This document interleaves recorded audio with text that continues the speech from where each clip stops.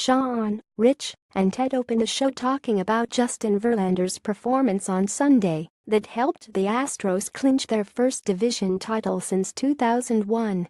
Sean, Rich, and Ted react to the breaking news that the Texans released third-year wide receiver Jalen Strong. How thin is that position now, stupid people, doing stupid things? Sean, Rich, and Ted mock them every day during All Due Respect, but since it's Monday, this edition will mock people from the world of football. Sean, Rich, and Ted talk about the best college football game from over the weekend, USC versus Texas. Should Texas fans take the close losses in encouraging moral victory? Sean Pendergast. More from Sean Pendergast, 2017, CBS Broadcasting Incorporated. All rights reserved. Powered by WordPress.com VIP.